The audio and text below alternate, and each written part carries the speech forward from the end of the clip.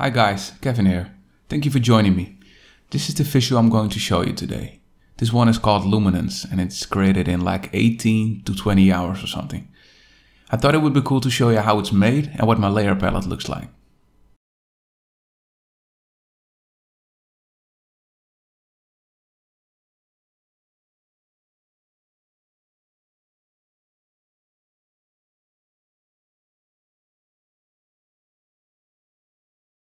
Alright, step 1.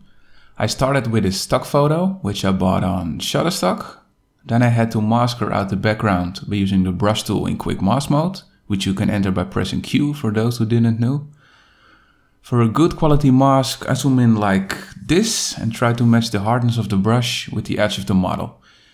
If I come across any hairs or other things that are impossible to mask by hand, I use the select and mask option.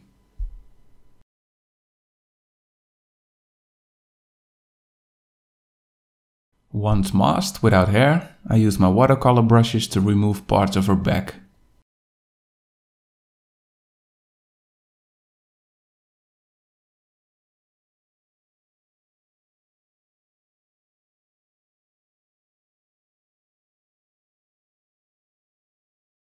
The hair is done on a separate layer as you can see, and the blending mode is set to multiply. This only works when the background is already white.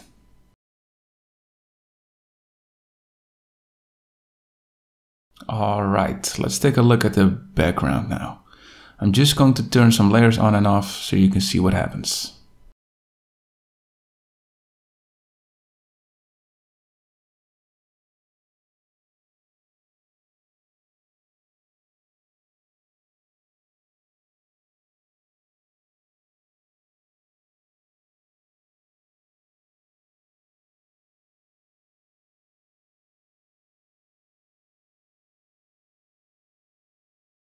Let's jump back to the model and also turn on the remaining layers.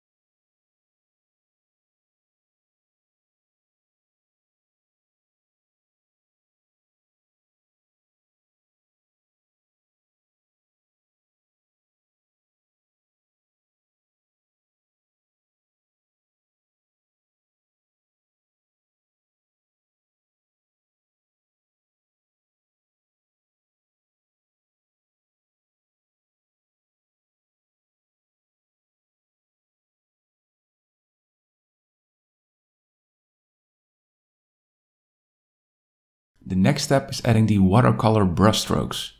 Because the watercolor paper is white, I had to invert the layer so the background becomes dark and the paint light. That way I can use them on screen mode. This is what the raw input looks like. It's really fun to play around with it.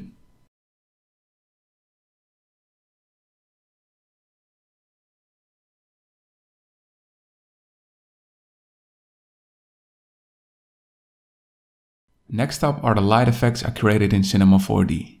I could easily use these on screen mode because I rendered them on black. Might do a tutorial about those light effects on this channel.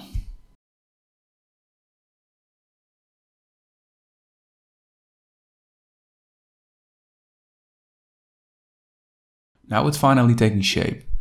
I thought it looked a little bit better with the cooler grading though. For the color grading, I usually combine several color balance and gradient map layers together. And for the contrast, I use different curve adjustments.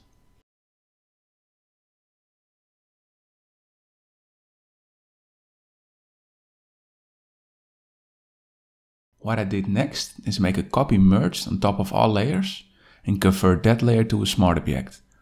I used this layer to make a vignette effect with the camera raw filter. This is in my opinion the best way to create a vignette without any bending in it. In a separate video, I'll show you how to do this without merging everything first.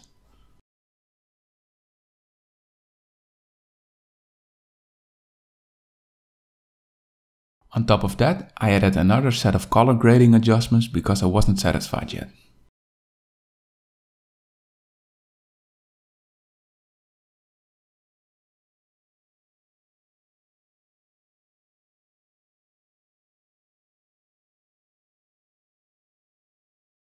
Then I merged everything again and added some clarity with the camera raw filter.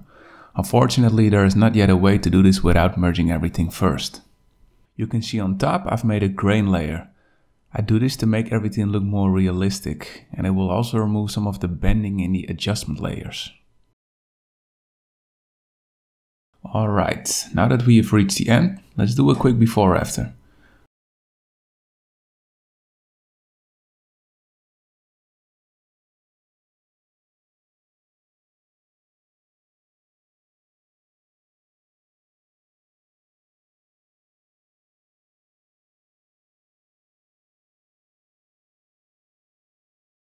By the way, this visual was featured in a couple of cool creative magazines. Check this out.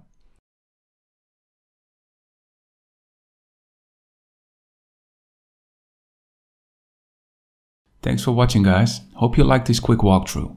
I'm planning to make separate videos about some of the techniques I used here. If you're interested, feel free to subscribe. Alright, speak to you later on social media, guys. Take care.